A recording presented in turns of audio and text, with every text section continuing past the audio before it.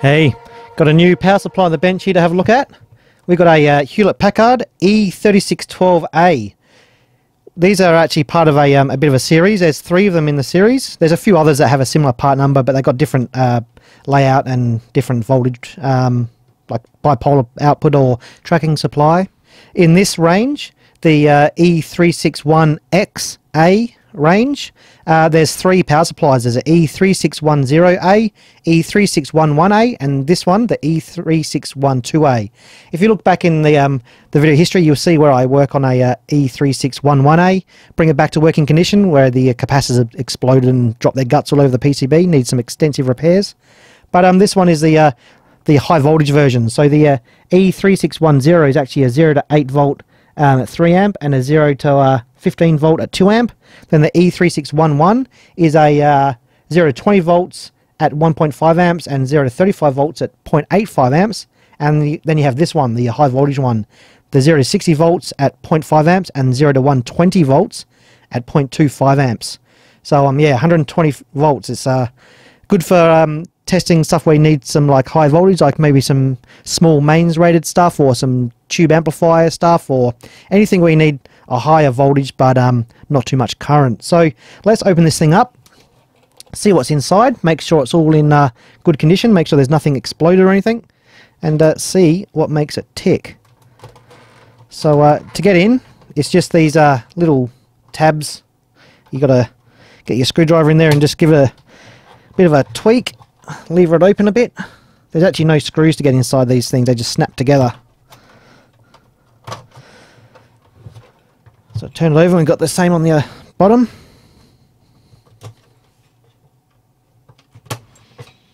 Get that, and then the last ones, and that should come open. So we'll lift the lid and see what we got. Alright, so that's looking pretty clean inside. I don't have any complaints there. There's no leaky capacitors, no burnt out components, nothing obviously bad. This stuff that's on the side of the capacitors, that's not leaking. That's just some celastic, like some silicon caulking, whatever that's used to hold the capacitors so they don't vibrate loose. If they vibrate around too much because they're kind of big and heavy, they can break the legs over time and come loose, and then you're going to have a problem. But that glues them in place so they don't do that, and that's a nice touch. So the basic layout is that we've got the IC connector in the back with the fuse holder integrated. It comes around to the power switch, comes back to the transformer. One thing to note about these units in the transformer, these are not a switchable, there's no switch on the back to switch the input voltage range, and they're not a universal voltage. So this is an option OE9, there's a sticker on the side as well that says what it is. This is a 100 volt version. If you're in America, you'll be using a 115 volt version. In Europe, Australia, you'll be using a 230 or 240 volt version. Just be sure that you get the right version if you're buying from overseas. If you buy one from America and take it to Europe, you plug it in, you're going to have a bad time and let the smoke out. It's not something you can just plug anything into any voltage. You've got to make sure you've got the correct option, so just be sure of that. You can find the information in the manual from the Keysight website. So moving on, we've got the main bridge rectifier here. We come to the big filter capacitor. That's a 250 volt job. Over here we got 2 small bridge rectifiers. They've got some capacitors as well, and they're feeding the voltage regulators here. Bipolar power supply for the op amps. This one I believe is probably doing the front panel, the power supply for the front panel.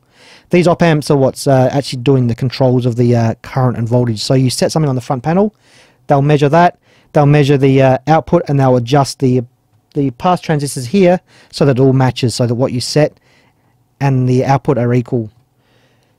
The output comes around to this capacitor. That's a filter capacitor. We've got some more protection capacitors and a protection diode down in there, and this resistor here is the main current sensing resistor. So that's how the op amps know what current's being put out there. Come to the binding post on the front. We've got 2 Bourne's multi-turn pots. I think they're 10-turn pots. Good quality units there. And we've got the front panel display board there with the voltage and the current calibration pots for the display. These ones have the high and low current, and then for the switch here, you press that switch in, it will show you what current is going to be put out, so there's a calibration for that too. So that's pretty much all we got. Let's get this thing hooked up to the load tester and the multimeter and see how it performs. Alright, so let's give this thing a bit of a test. I'm going to go through the performance testing and then the calibration just to show you how it's done. So I've got my load tester here, my electronic load, and that's hooked up to the power supply through a 0.1 ohm load resistor, or like a shunt resistor. We're not measuring that just yet. We will use that in a moment, but at the moment we're going to be measuring directly across the output terminals to the multimeter up here. So what we want to do first is turn everything on. I've got this already set to a load of 0.5 amps, which is correct for this unit. We'll turn that down a little bit, and then we'll turn this one on.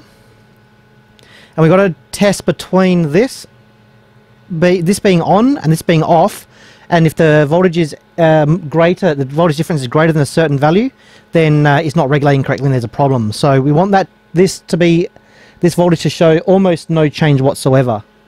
So if I turn the voltage up for this power supply, we want to turn up to 60 volts. I'm not going to be looking here because I haven't calibrated this. I'm going to be looking at the actual output voltage. Hopefully you can see that there, but I'll set it to 60 volts. We got nearly 60, just over 60 there. Oh, one tiny little touch. Come on. Give me that magic number. There we go, 60.005. So if I then turn the load on, 60.005, 60.006 under load, and off load 60.006. It's regulating perfectly. So that's 0.51 amp there. I could probably adjust that slightly. 5 amp there, 0.5 amp, and the regulation there is, it's not even, once it settles after the transient, it's not even caring about it. So that is perfect. Test 1 passed. Okay, test number 2. We have to test that the unit is going to remain stable under varying input voltage conditions. So we're running at 90 volts, just about 90 volts. We're going to go 10% below and 10% above the nominal line voltage. So at the moment we're at 100 volts as nominal line voltage here in Japan. So 10% below that is 90 volts. And we've got a 60.007 volts. So if I turn that up to 110...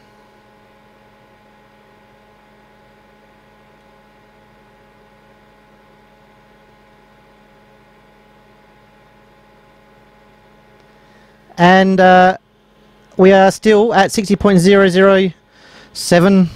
That's close enough. It has to be within 0.01%, and that's looking pretty good to me. So test 2 is passed. Alright, test 3. We're doing a load transient test. So I've got this set up to turn on and off at 1 kilohertz, and we're running at 0.4 amp, 58, well, it's at 60 volts. It says here 58.5.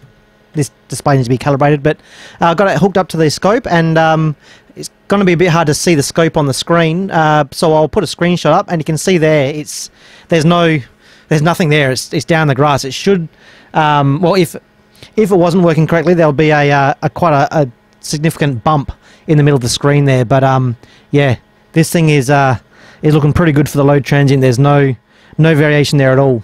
So that means test 3 is passed. Alright, 4th test. We're testing the PARD, or periodic and random deviation. That's basically ripple and noise. So I've got my test load here hooked up. This is a 120 ohm resistor, 60 watt, which is correct for this one. For the other two, in the series, the 3610 and 3611, we use a 2.6 ohm and a 13.3 ohm respectively. But this one's 120 ohms. I've got that hooked up, and I'm measuring the AC across the load here, and I'm getting 0.000. We want less than, what does it say here, 200 microamps. So 0 across 0 millivolts. There's a little bit of a ripple there, but that's probably noise from me waving my arms around. Basically 0 across the load there means there's zero current, 0 AC current there. So that's awesome. Test 4 passed. All right, test number 5. We're doing another PARD test, but this is a peak to peak rather than RMS. So I've got this hooked up to the scope. I'll put a screenshot on the screen now so you can see what's going on. You can see there the peak to peak value is 35.2 millivolts. If we do some Ohm's law through 120 ohms, that will come to about 0.29 milliamps. We want it to be less than 2 milliamps, so that is also perfect. So that's all the CV, the constant voltage modes tested. I'll do the same test again in constant current. I won't bore you with the same test, just in a slightly different mode to make sure it's all good. And then we'll head on to the calibration. Alright, all the performance tests come out good, so there's nothing surprising there. Thumbs up, that's awesome. So now we're on to the calibration. So the first test we have to do is we've got to turn these, both voltage and current, to the maximum. And we put it across a 0.1 ohm 10 watt resistor. So that's what I've got here. And I've measured that as 0.1020 ohms. So that's pretty much spot on there. And then we've got to turn it on. And we want this to read 0.53 volts. So we've got to adjust R31, yep, which is down in here. You probably can't see it because it's behind the panel, but if I hold my tongue at the right position and twiddle this dial, about there, 0.53. That's, yep, there we go. Oh, perfect. Nice. Alright, so that's the high current range set. So if we push the button into low current, oops, that one, then we want that to read 0.26, and we want to adjust R32. So, okay, I've got R32 there. There we go. So 0.026. So come down a little bit there, because we're nearly at 0.027. Right about there. Nice. Awesome. Another thumbs up. Okay, so we've got to dial in the milliamp meter here. So to do that, we take the value here, 0.053034 volts, and then divide that by our shunt resistor, which is 0.1035 ohms. And that comes to 0.512. So 0.512, so we've got it 512 here. So I've got that set there already. And take that 512. Right there. Done. Awesome. Okay, voltage range. So I've got to set the voltage on the front panel. I've got it disconnected directly to the multimeter. I've got to set the voltage dial to read 120 volts here. And then I adjust R10 on the back of this panel. I've got the screwdriver just sitting there now, until that reads the same. So if I turn that down, that'll do it. And I've got to dial this in. There we go. That's looking good. That's it, we're done. This thing is working really well. I'm actually really happy with it. The readings are better than what's specified in the manual. It's nice and stable. It's working really well. I actually think for the first time in the history of this channel, we're not going to replace a single capacitor. So that's going to go on the bench, be put back to use, and it's going to work quite well, I think. I'm really happy. So that's pretty much it. That's all we got for this video. Hope you found that informative and maybe even a bit entertaining. Got more videos coming in the future, so stick around, and we'll see you then.